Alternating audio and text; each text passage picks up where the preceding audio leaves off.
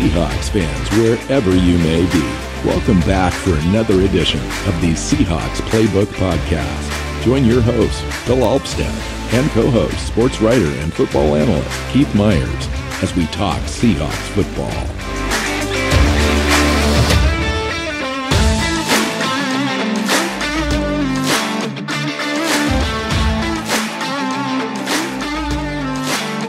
Seahawks fans, welcome back to another edition of the Seahawks Playbook Podcast. I'm your host, Bill Alvstad, sitting down with co-host Keith Myers.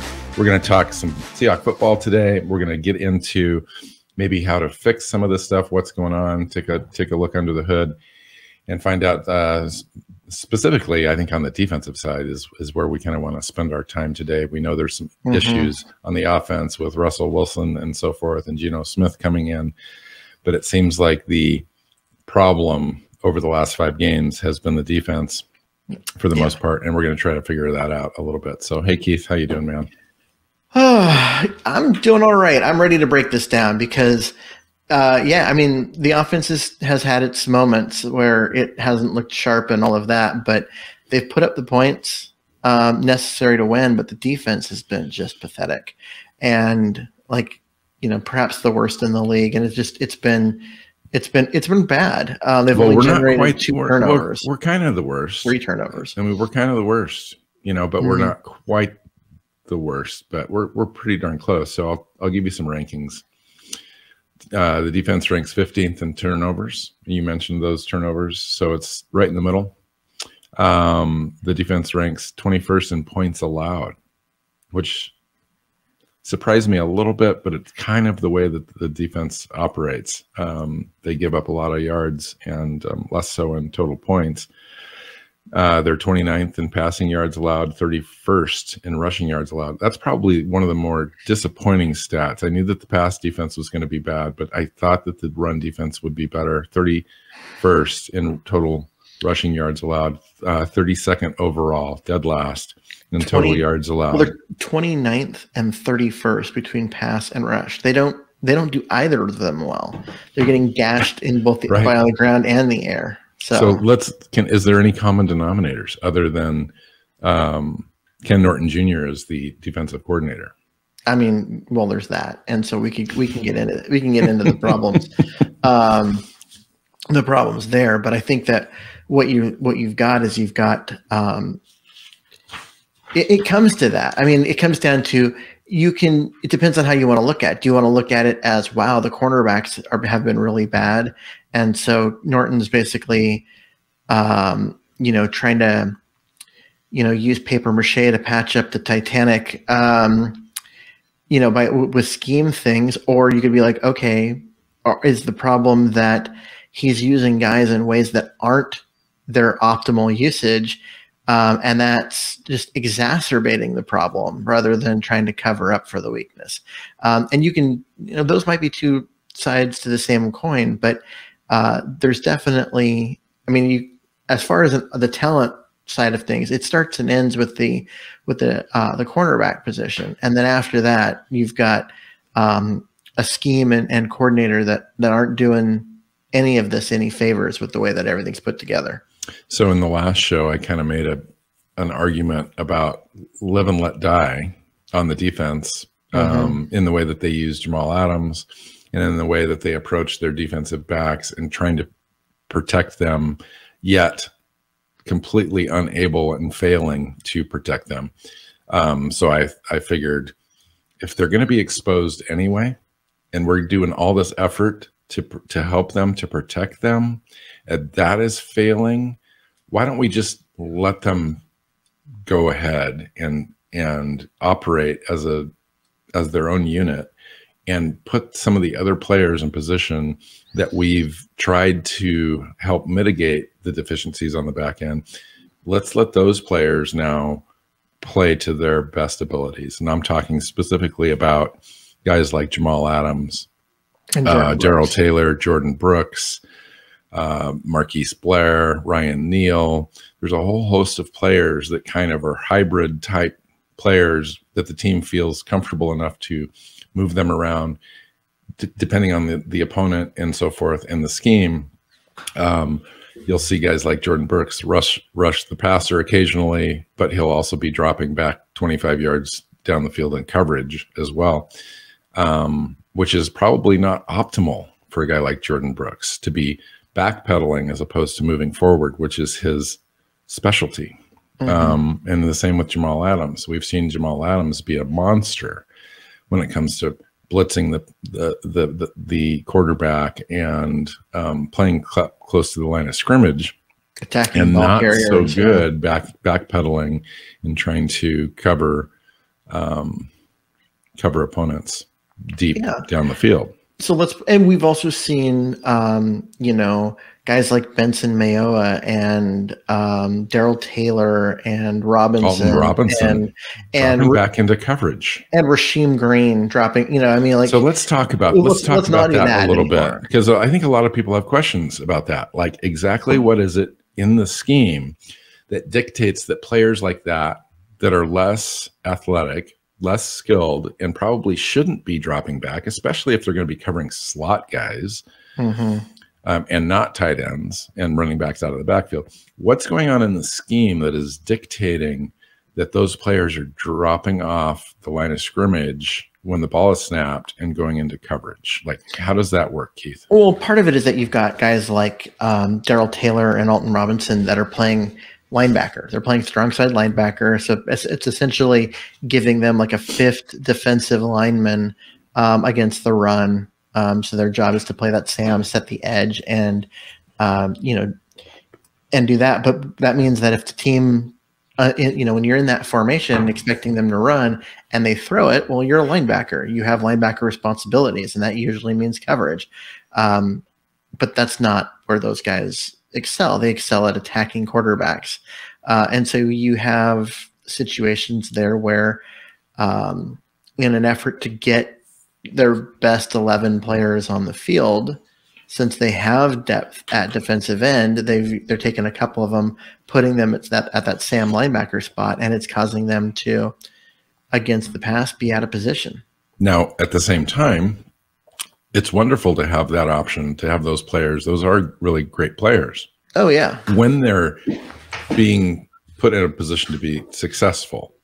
Now, you also have players that are not on the field because guys like Daryl Taylor and Robinson and Mayo are dropping back into coverage. Guys like Ryan Neal, guys like Marquise Blair. Those are the guys, those are your nickel and dime guys that are coming in place of that strong side linebacker and passing downs. And we've seen the effect, especially that Ryan Neal has on a football game and getting to the ball and being kind of a player that makes things happen. Yeah, he's had one game where he's had an opportunity to play. And we saw what he could do last year, too. That was the 49er game, and he played really, really well. And then he was a healthy scratch in the following game. So, I mean, there's got to be a decision being made there. Why is the guy that was the standout and a big surprise and a guy that really helped you, the defense turn around and be better against the 49ers, then not even suit up the following week?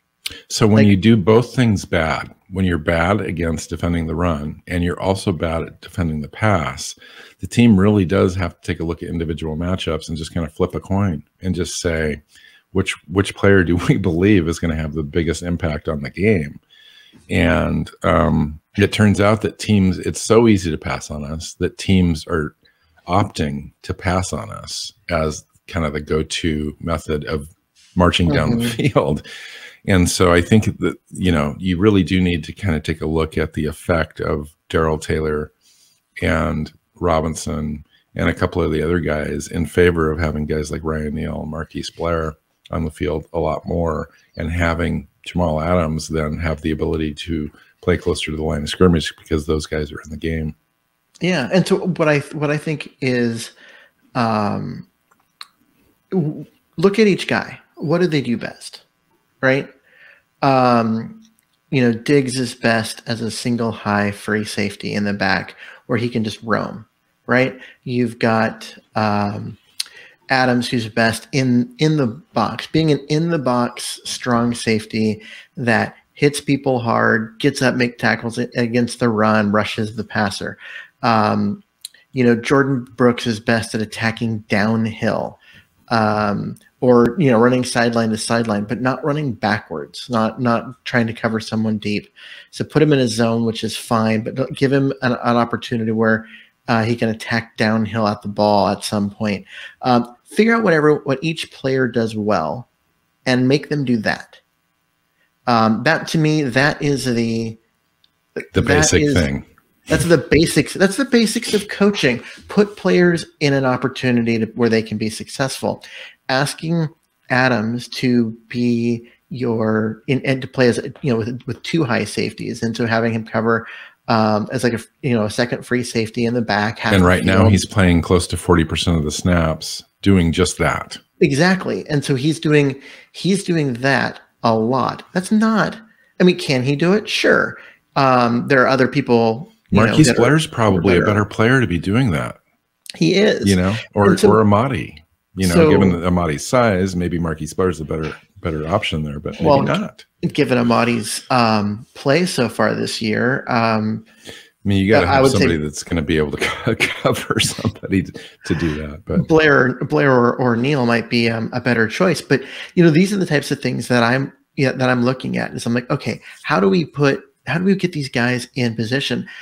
So honestly, I'm going to stop you right there, just really quick. Well, go ahead and finish your point, but I want to talk about the coaching decisions. If you're going to look at this, you look at each player and how to do that. I know they're trying to get their best 11 on the field, and that's why you end up with guys like Taylor and Robinson at the strong side linebacker.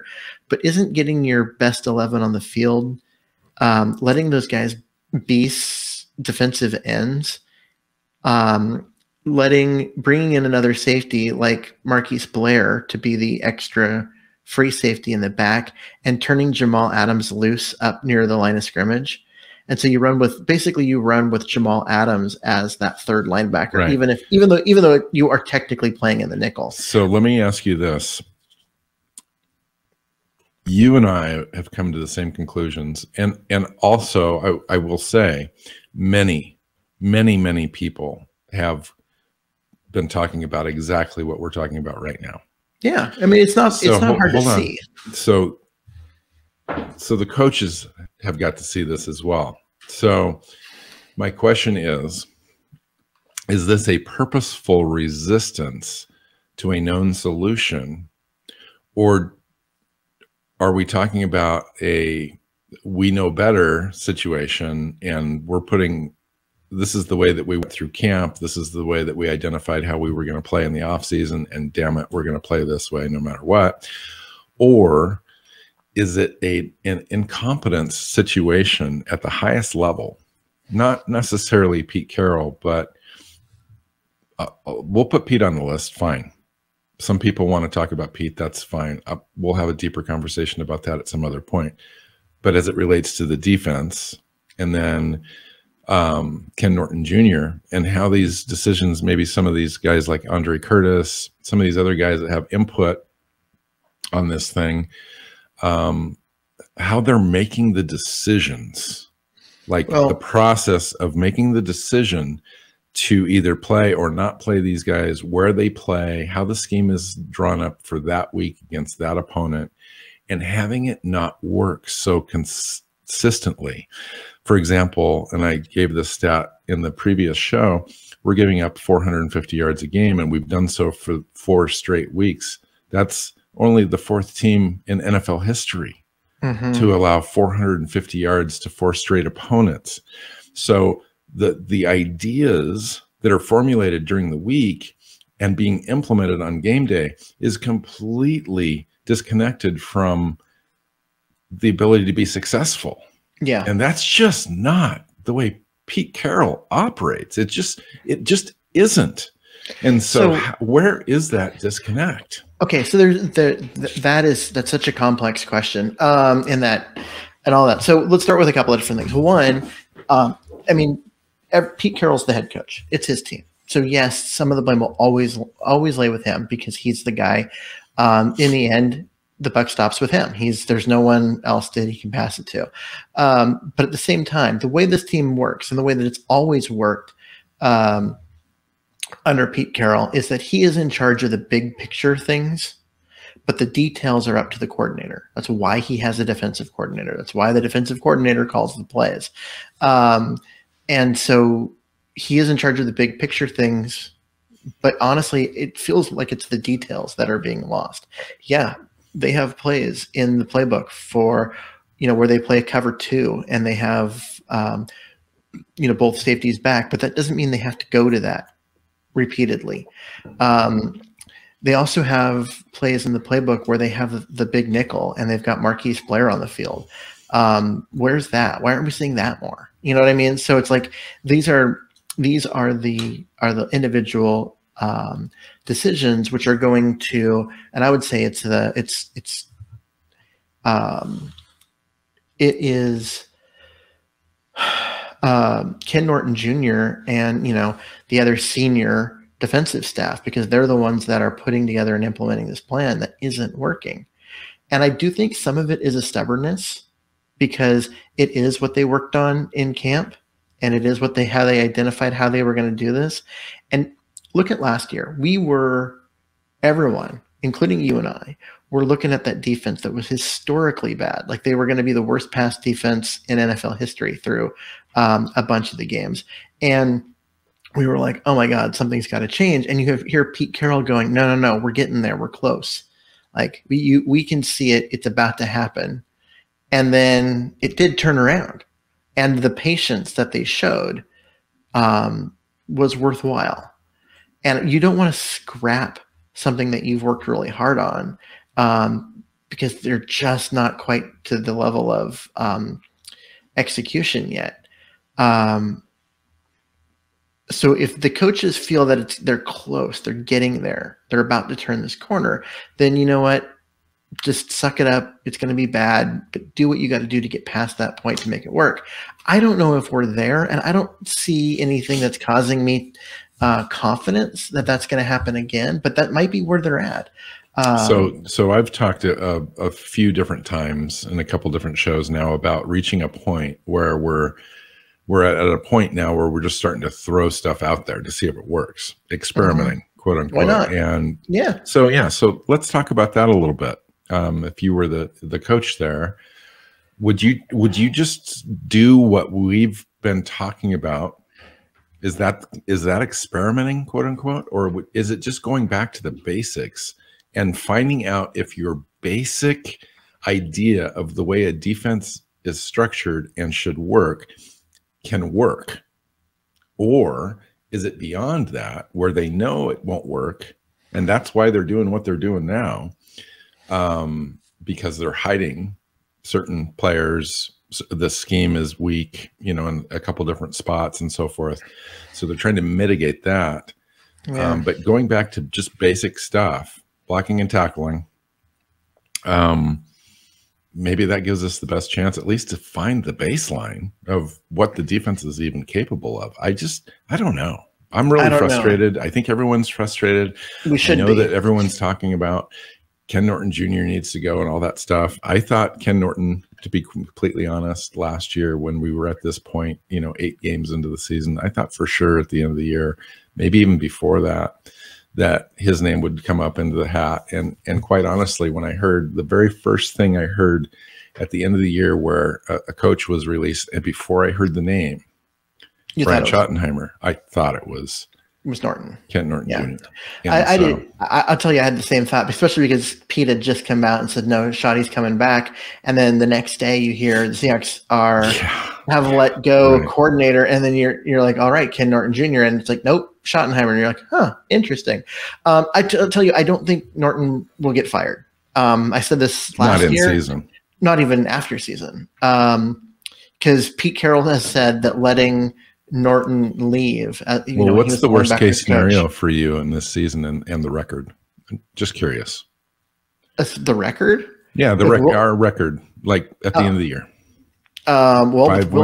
If Wilson's missing 8 games, I'm looking at 5 wins. So 5 wins won't get your defense coordinator fired for having the worst defense in the NFL for a season and a half out of the prior 2 seasons. I don't think so because it's Ken Norton and Pete Carroll. But here's let me go through and preface that, because it's not just that he won't get fired, because I don't think he will, but that doesn't mean he'll retain the same job title. See, when Pete Carroll let that's Ken too Norton, much. That's too much loyalty right there. When Pete Carroll let Ken Norton Jr. I admire leave Pete for loyalty to the Raiders. To the Raiders to promote Chris Richard. That ended up, he never really was ecstatic with the job Richard did. There was always that bit of regret. And then when he got the opportunity, he let Richard go and brought Norton back. And he said that letting Ken Norton Jr. leave was like one of the worst mistakes he's made as a coach.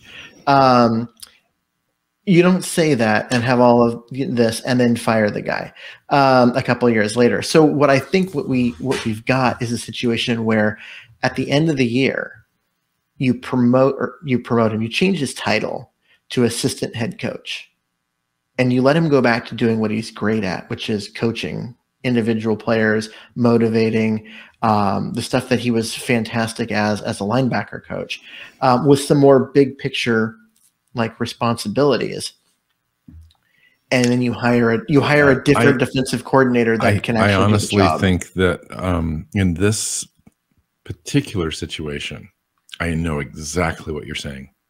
I don't think that works, because a guy at the highest levels, and he at that point would have been at the highest levels in coaching as a defensive coordinator for 5 years in two teams. To take a step back, even if it's only in a title and so forth, to have that personality on your coaching staff, where you've got a new guy. Let's just say we do the same thing that we did on the offensive side of the ball in 2021 and brought in Shane Waldron. We do the same thing with the defensive coordinator in 2022.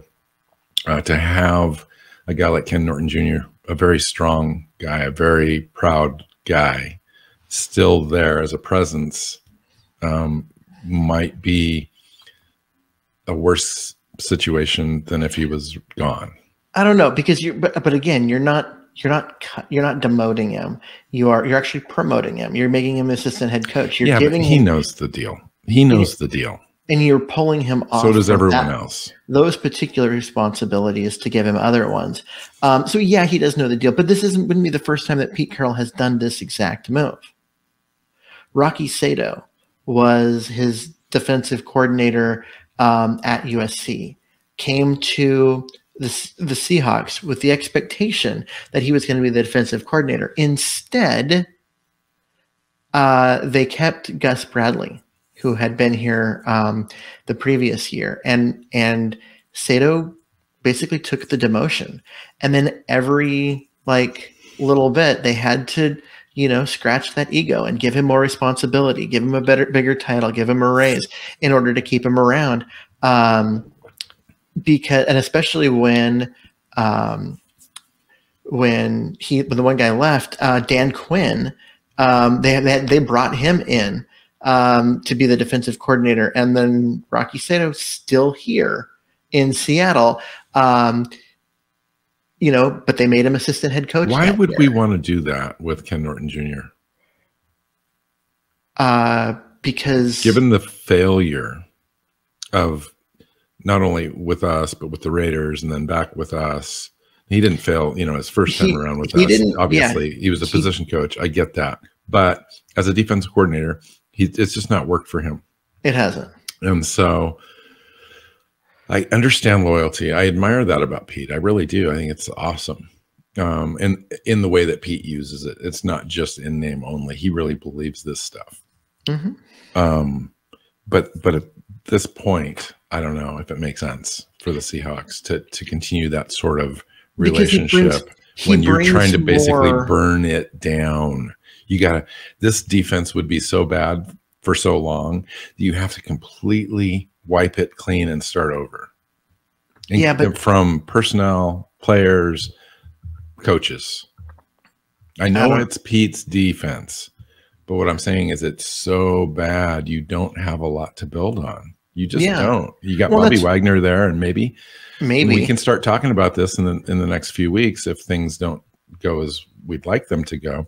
You start talking about moving on from Bobby Wagner. You start talking about moving on from other players. Yeah, if this team goes 0-3 into the bye with losses to the Steelers and the Jaguars in that, and they're sitting at Trevor Lawrence's first win, and you're sitting at 2-6, yeah, you know what? If a team like that's trying to make a run at this, like the Packers are dangling a first round pick in favor of Wagner and a third, you gotta consider it, because you're not going anywhere at 2-6. Well, and then you're moving back into the first round, which we do not have a pick right now. Which is so you do start thinking about rebuilding your team when you're at that point. Okay, so what do we want to do now to try to fix this if things go marginally okay in the next 4 or 5 weeks while Russell Wilson's on the sidelines? Well, I think what you've got to do is you've got to do what you and I started out the show talking about, and that's putting players in position to do what they do best, which means stop asking Rasheem Green and Darrell Taylor to drop into coverage all the time, and instead Jordan Brooks. Well, and the thing is, Jordan Brooks he's not bad. He's not bad. He's just better moving forward. And that's the thing. He's better moving forward, but he's not bad. And the thing is, you've got to, as a linebacker, you got to be able to do, depending on what the play call is and whatever. I mean, he does both. Let him. Are we better off? Are we better off playing 80%? In dime. In dime, and not playing and nickel, and just having 6 defensive backs on the field at all times. No, you're not. I mean, the defensive backs are the weakest. If that defensive back though is Ryan Neal or Marquise Blair, those guys can come up and thump too. So you're not losing too much on defending the run or tackling when you have guys like that out there. It's no more than just thumping. It's about filling gaps and that kind of stuff. But you still have your line integrity. You still have Bobby Wagner out there. So, yeah, but that's all you have is Bobby Wagner out there. You have your linemen and Bobby Wagner, and then you're asking defensive backs to come up and be linebackers, and that's not a that would be 7 back in coverage. I'm talking like 6, so you'd still have 2 linebackers or 5 defensive linemen. If you have you're 5 or 6. You're sorry, my math's. Your math is a little off there. Okay. 4 is normal for defensive Maybe that's backs. the key. 5, the key is to have 12 defensive players on the field. That's now, if we can swing that, just get that invisibility cloak from Harry Potter. No, we'd be in business. No, but I think you have a situation where playing in the nickel, which this was a team that used to do that. They used to be in the nickel more than any other team, and that was kind of the trend, right? So the Seahawks were kind of on the cutting edge of that, and then they lost a bunch of cornerbacks, and people left, and they had what they thought was a trio of really good linebackers. So then they switched and went the other direction and played in the base more than any other team, and that didn't really work well. And now they don't really seem to have an identity that way. I think going to the nickel, where you have 5 defensive backs, and you go ahead and you play cover 2, where you have Blair and Diggs both each covering a half the field deep, and you let your cornerbacks come up and play the flat in that zone. So you play that cover 2. And you notice I didn't say Jamal Adams, because Jamal Adams is then in the box as essentially an extra linebacker, even though he's safety, and he's not going to line up on one side of the formation. He's going to come from wherever is necessary and that kind of stuff. So then what do you do with Darrell Taylor in this situation, Keith? You play him at defensive end. So you take a guy like Kerry Hyder out. Yeah. And you allow Darrell Taylor to come back and play the 5 tech. And so you let Darrell Taylor and Kerry Hyder rotate at that 5 tech position. You move Rasheem Green full-time to the 3 tech. And Dunlap still plays on the other side. Dunlap and Robinson on the other side. And I think actually, I really like the direction that you're talking about right now. And then you let Benson Mayo play here or there as guys need. need spots. But I really think you can get a lot. You can get a lot done with that. And I know why aren't we doing this right now? What is preventing the Seahawks from implementing what we've just talked about? I think it's stubbornness. Do you think it's the answer? It's the only answer, actually. It is the only alternative. Honestly, I don't see the current scheme and the current way that they're doing stuff working well. And perhaps they don't want to play cover 2. They want to stick to the cover 3. Okay, but if you're going to do that, you can still do that in the nickel. Something's happening in that short zone stuff, though, where that handoff happens. Your receivers get 7 yards down the field, and your safety and your linebackers drop off their coverage and transition that to your deeper guys, and something right there is not happening correctly. Yeah, that's been a concern. I mean, that transition isn't happening the way it's supposed to. The communication isn't happening the way that it's supposed to, and it's really leading to problems for this defense. And that's, part of that is this transition with all these new players, guys like Sidney Jones, which weren't even here in training camp. And Trey Brown's on his way in. So yep. We'll see. And so that's part of it, but it was a problem last year too. Same exact problem. So why is it still a problem? How can you not fix it? And if you can't fix it with the players that you've got, then you need different players. Because if your scheme depends on something so fundamental, like just communication, and the people refuse to do what you ask of them, and that's communicate, then your scheme can't work with those players, and you need different players, or you need a different scheme. So take your pick. Yes. Right? Yep. All right. I think, we could talk about this for a long time and really not completely know if we are going to be successful in implementing what our thought process is. The thing is, yeah, I mean, it is a thing where you and I can talk about this all we want, but until the team watches the tape and sees what you and I see, or at least they probably see it. I mean, I can't imagine they don't. But until they come to the same conclusion that you and I have about the fact that they need to do something schematically different to take advantage of the talents of the players they have. Yes. Until they come to that conclusion, it doesn't matter what you and I see and what we talk about and what we want to see happen, because the coaches have to come to the conclusion that what they're doing isn't working, and the answer is to do something else. Okay. We'll leave it there. Let's do it. So the final show of the week is going to be a preview show of is it Sunday night again this week? Sunday night football game against the Pittsburgh Steelers. We travel to the East Coast. It'll be a game with a first start after the Russell Wilson injury, which is frightening all in of itself. But Geno Smith's capable. I think we saw that in the first drive that when he came in, really took command of the team and the offense, made some nice line calls at the line of scrimmage, changed out of some plays. I thought that was encouraging for what is going to need to happen in the next four games or so. Anything can happen, but it's encouraging at least that he's able to be serviceable. Yeah, it's really too bad that this is the stretch of the year where Wilson's out, because he missed more than half of the Thursday night primetime game. This week they're primetime Sunday night, and then the following week they're primetime Monday night against the Saints. So 3 straight primetime games with Geno Smith at quarterback. Well, good for Geno. It's hard, I would imagine, to be a quarterback that knows you're not going to play, that you're going to show up every week, and you're going to be just as dedicated to the process as if you were starting. And here he is. He's the opportunity is now thrust upon him, and he's there to seize it. And I admire that. I think that's pretty cool, actually. So, okay, let's get out of here. Follow Keith at Myers NFL, not follow Myers.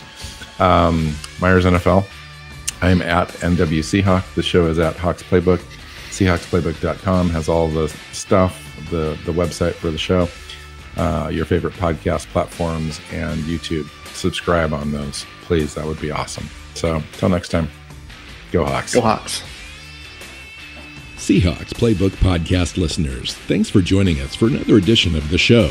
You can find us on Twitter. Phil is at NWSeahawk, Keith is at Myers NFL, and the show is at Hawks Playbook. You can listen and subscribe to the show at SeahawksPlaybook.com.